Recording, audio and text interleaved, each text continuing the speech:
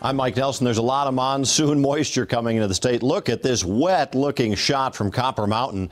And at lower elevations, scattered showers moving through as well. We're going to see a lot of cloud cover over the next couple of days, mostly in the afternoon, evening. The mornings will have some sun, but that's going to fuel some thunderstorm activity. Check this out on the satellite and radar combined. You can see that moisture coming up from the south, just a continued monsoon flow that's going to arrive here off and on through the entire weekend. All that moisture just drifting up on light southwesterly winds aloft. Across the state overnight, scattered storms will diminish.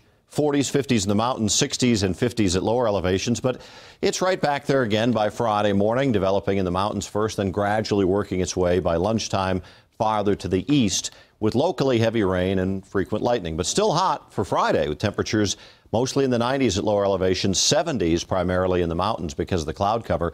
Front range numbers looking like this: 70s to the west, 90s expected over most of the metro area, and by midday start to get a few scattered showers developing.